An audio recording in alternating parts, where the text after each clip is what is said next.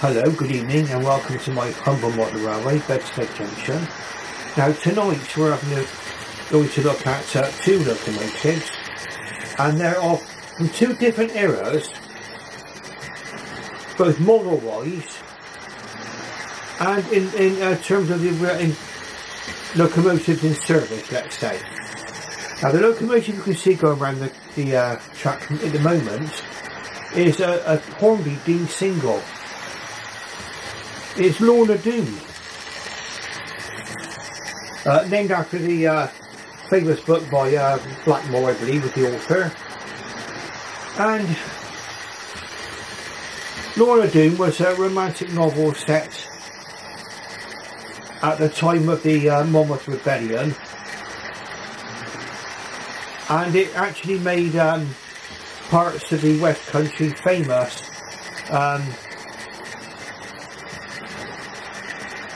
In the areas around Porlock, on Exmoor, made a lot of Exmoor locations very, very famous. A Dean single. Now, what is a single? It's a locomotive with one pair of driving wheels. That was a standard form for a express passenger locomotive in Victorian times. But you can think of other locomotives which had single wheels, like the Caledonian single. I think that's also offered by Hornby, and also the Stirling single. I think that model is made by Rapido. Now they were built originally as 222 locomotives, and the first 8 of this class were built to be able to be converted from the broad gauge to the standard gauge. In fact, all these locomotives became standard gauge when the broad gauge was abolished in 1892. Now, they were originally, like I say, a 222 locomotive. They became a 422 for one reason, and that's because they needed to actually lengthen the boilers of these.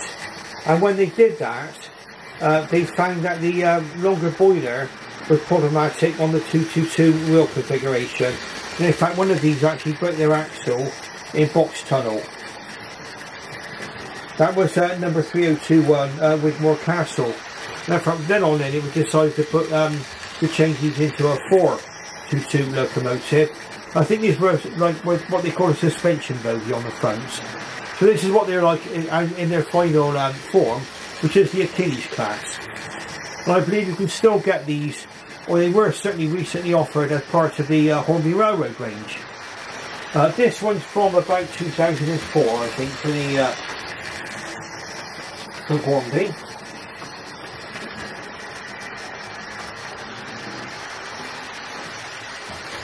And it's a matter of fact, they were part of a limited run from Hornby.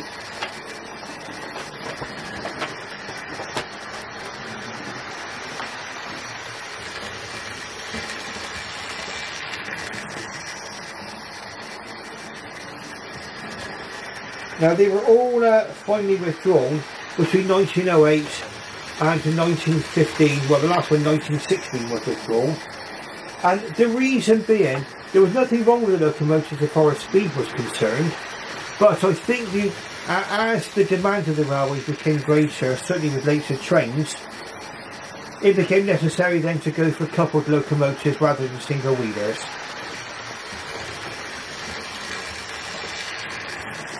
Now this class finally numbered 80 locomotives. None have survived into preservation, but there is a working replica, sorry, a non-working replica, which won't go anywhere because I think only half the wheels are shown. Anyway, now, as far as notable members of this class, number 3065 Duke of Connaught made a record-breaking run with the Ocean Mail in May 1904, taking over from the city of Truro at Bristol to Paddington, and it did that during 99 minutes and 46 seconds. And between the two locomotives, they did the whole journey from Plymouth to Paddington in 227 minutes. That was a record-breaking run of the ocean melt. So as late as 1904, these locomotives were still producing fantastic performances.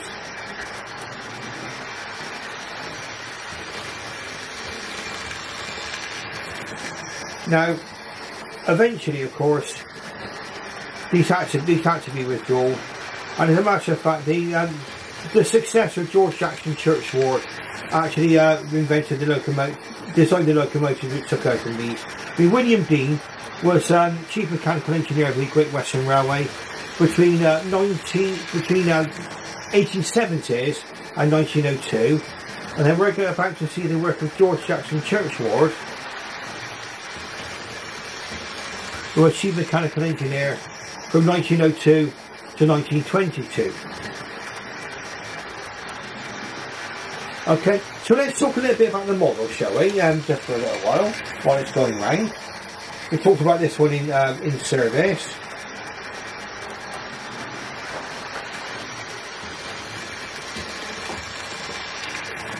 If you're interested in getting one of these locomotives,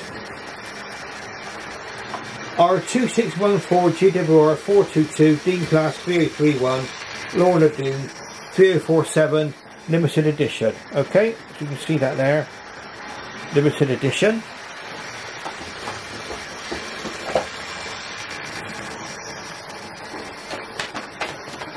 And I can't really let this video go by without me showing off the certificate of authentication. There we are, certificate of authentication, signed by Simon Kohler. One of 2,000 locomotives, and I've got the privilege of owning number 1725. 1725 around 2000. Now it's put in 3 Claressary coaches, which are also designed by William Dean. So it is quite a fitting train. Got the right engine with the right rolling stock. Now this locomotive does not have traction tyres, okay? So it does need careful handling. It does need the track to be in good condition. No significant slopes, and also the wheels obviously need to be kept quite clean as well. But it's a very, very nice runner, this Lorna Doone. Quite pleased with it, really. I mean, really, it's the grand finale of Victorian elegance, isn't it? I think one of these pulled Queen Victoria's funeral train, the Royal Funeral Train as well. So they were still being used on prestige trains. It was only when the 440s came out, and eventually, of course, classes of 460s as well, much more powerful, much more traction than the 6 driving wheels, that these were eventually superseded and withdrawn.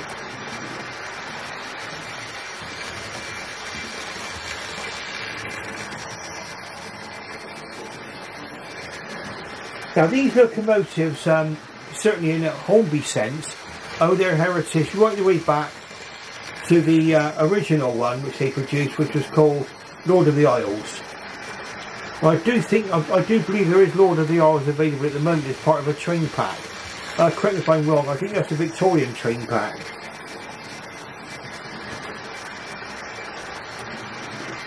So I think there's interest in these models even up until now.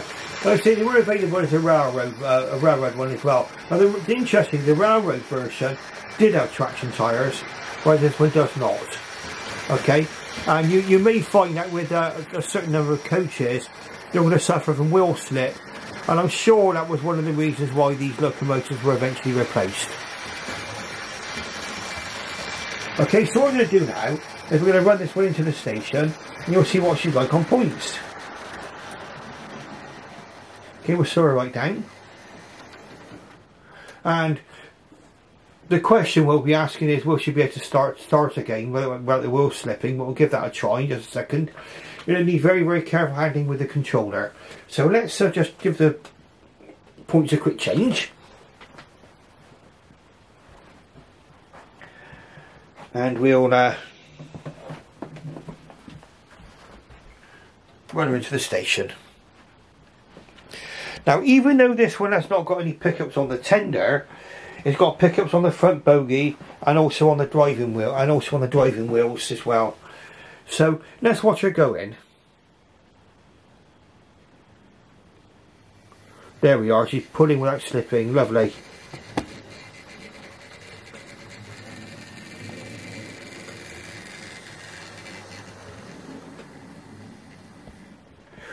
Okay, that glided into the station quite elegantly, didn't it? Beautiful.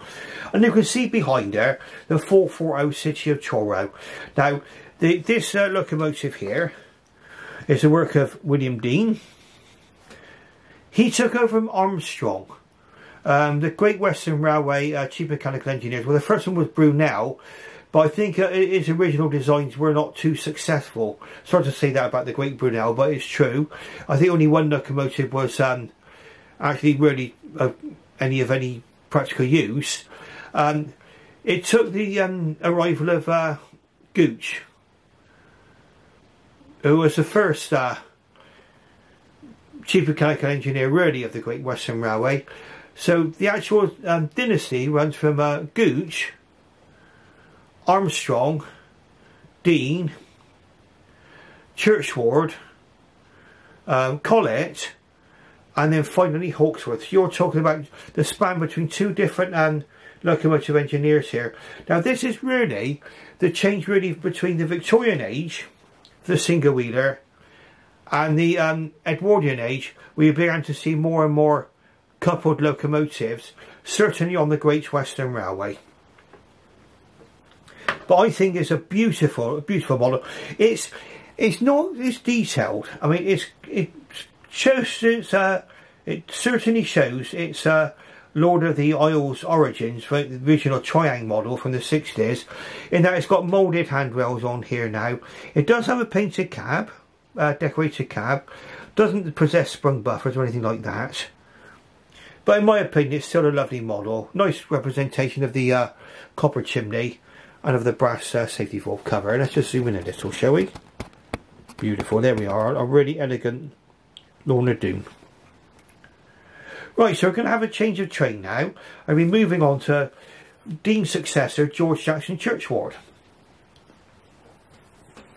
Now, Churchward began to standardise the Great Western Railway. Certainly had great benefits to cost and everything else. But there were certain things which he carried on with on the city class. And we'll go into that in just a moment. And we'll talk about the city class as well while we're going round.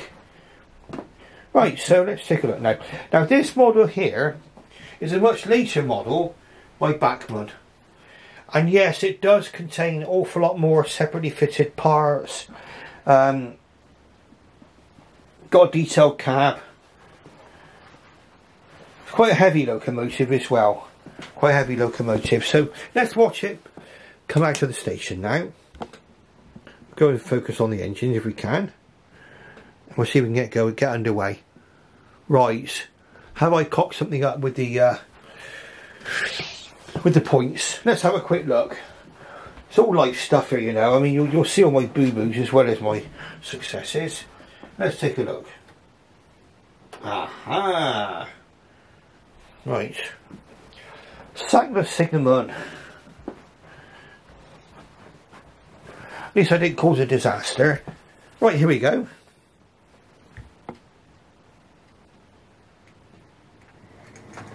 You see this one pulls out. Now, this one's got outside frames. Inside cylinders. Very much carrying on of older designs. And in fact, you'll see that also with the Duke Dog class, which you can get a model of as well from Bachmann. Okay, so let's just change the points down. We'll take her around the track and we'll see how she runs. Both these locomotives are very, very nice little runners in my opinion. And okay, I mean, I've heard comments being made about the quality of the mechanisms on a Bachmann locomotive. I've never had any trouble with them. They've always been okay for me. There we go, round we go, so off we go. Now, this particular one, it's got what may seem to be an unusual name for a Great Western Railway locomotive. and it's called Killarney, one of the city class, one of a class of 20 locomotives designed by George Jackson Churchward. The first one was called City of Bath, and that was built in 1903. And of course there is only one preserved example of these, which is the famous City of Truro, part of the National Collection. I have been looking out for a model of the City of Truro, but I'm afraid I've kind of backed off with the prices, I must admit. I mean, they want over £200 for second-hand ones. I mean, that is, to me, more than I was willing to pay. This one I got for a lower price than that, but obviously it's not the one of City of Truro. But it's a very, very nice locomotive anyway. Okay, these were called the 3700 class.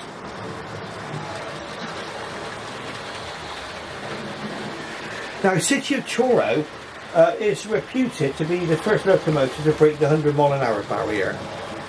It was unofficial though, and there were various reasons for that. I mean, it was said that the Great Western Railway were reluctant to publicise it because they were fighting well, they were worried about they might scare the passengers. Whether or not that's true or not, I don't know. But that's a story that I've heard.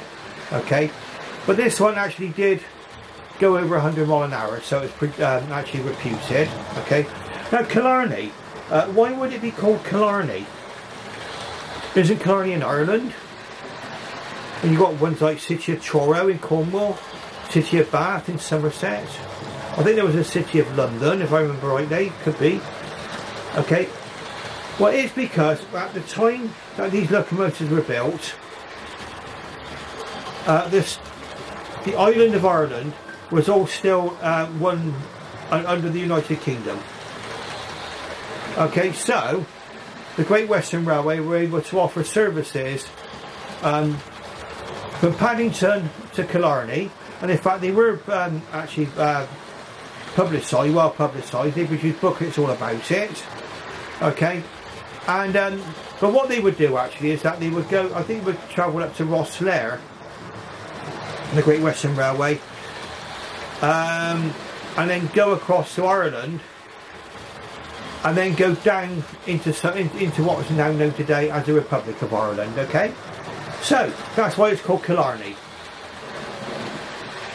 Killarney was actually deemed to be served by the Great Western Railway. Beautiful locomotive. I mean, the 440, I mean, these smaller locomotives like the 440s, they do have an advantage on a smaller layout because they're smaller locomotives.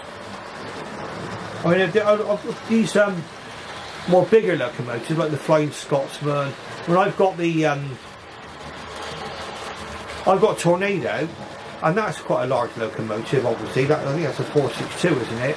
Anyway, but this little 440, this with 3 coaches fits really, really well on my layouts, in my opinion. Really, really nice models. Now the Bachmann one, this particular Bachmann locomotive, is a later locomotive, so it does actually have the tender pickups.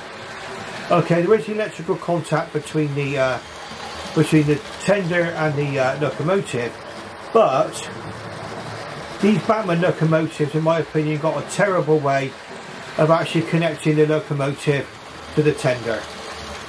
And if you've not got this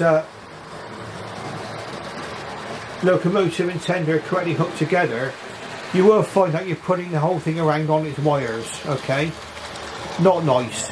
Okay, so if you buy one of these, make absolutely sure. I mean, what happens is the drawbar actually just goes over on a little peg on the tender. Okay, easy to miss and easy for it to come off while you're putting the train onto the track. I've got this all nice and safely put together here.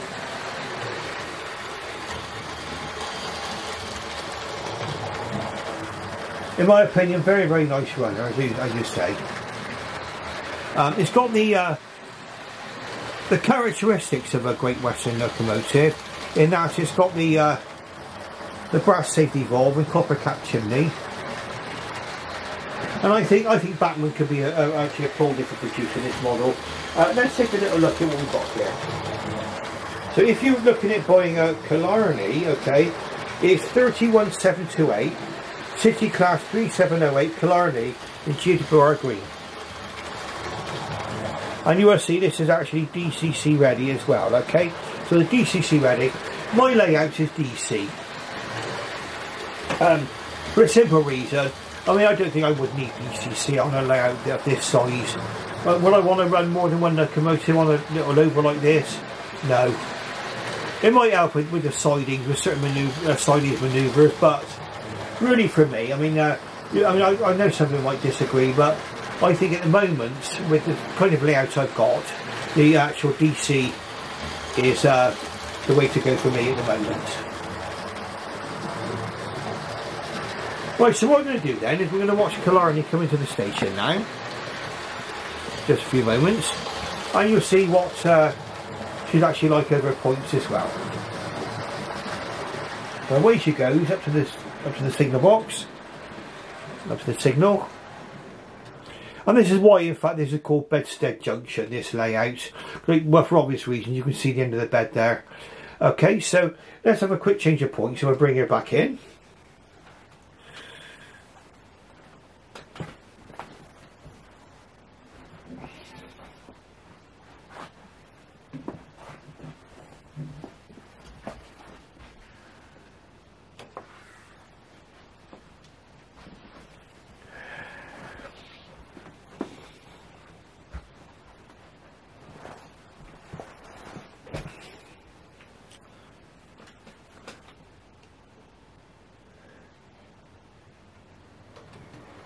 Okay, so bring over the points.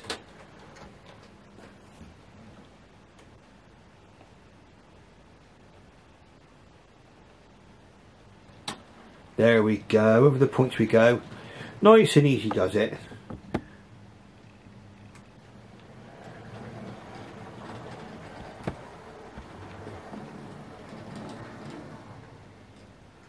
So this that going over there, I was a little bit cautious going over the points there with this particular one because it does need to be handled rather carefully. Let's take a little look at some features of this one. Right, it doesn't have sprung buffers, okay. Neither does this one. But it's got a lot more separately fitted detail. I mean, whereas the handrail on the Dean single is part of the moulding and it's really just painted silver, on here it's a separately fitted handrails and everything else. So I mean, like I say, there are two different eras, not only of locomotive but of in service, but also as models. Okay, now these were eventually withdrawn as well because they were an older design as well. Now the reason being is that, for one, Churchward ceased to be the chief mechanical engineer in 1922, and then he was succeeded by Charles Benjamin Collett, who was actually then going to be producing a large number of six-wheeled coupled-wheeled locomotives. I mean, it started with Churchward, who came out with the Saint class and with the Star class, and then with Charles Benjamin Collett, you would have seen locomotives like the Castles and the Kings, and for freight would have seen the Halls and the Grangers and the Manors. So these sort of locomotives would have been replaced. I mean, they were a class of 20.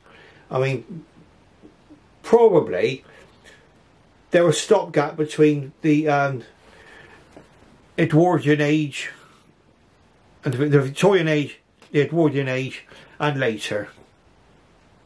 Okay, so I hope you've enjoyed my little running session tonight. I mean, if you like what you see, press the like button and subscribe. I hope it's been of interest for you. And like I say, I've just gone out, I've not long gone over 300 subscribers. I haven't felt like making a video recent now to follow on my last one up until now, simply because really I've not been feeling very well. I mean, I won't go into it too much. Nothing serious. I've got knee troubles and it's been quite painful. It's all clearing up now, so I'm okay. But if you wanted to know why I've not produced any videos, and sorry if I've missed anybody's videos and haven't commented or anything on them. Like I say, I've not been a bit under the weather, knee-wise, that sort of thing. Okay, but I say again, thank you very, very much for watching. I say, if you like what you see, press the like button, subscribe, ring that bell, and I shall bid you farewell and good night.